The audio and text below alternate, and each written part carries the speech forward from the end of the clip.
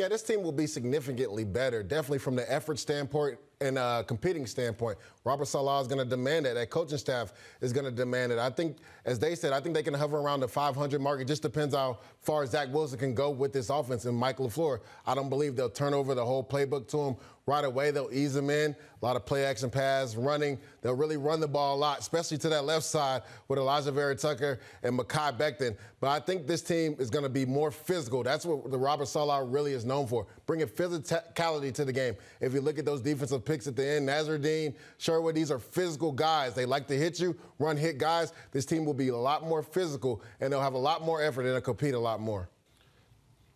I think ultimately what you want to see by the end of the year, you just want to see growth. You want to see guys buy into the identity which Robert Saleh is trying to bring. You want to see the quarterback get better. You want to see him be able to make the throws that he couldn't make early in the year. You want to see the running backs be able to hit the gaps, hit the holes. You want to see Mekhi Becton. You want to see Vera Tucker. You want to see them finishing blocks in week 16 and week 15 and week 14, or now we have week 18. You just want to see a team start to get an identity moving forward. Like, you want to see them get better. Like Connor said, man, I think realistically a good 7 to 8 wins, but that last half of the season, that December part of the year, if you see a team with identity and you see a team very different than they were in September, I think that's all you really want to see out of that. And I think that's a win for the New York Jets in 2021.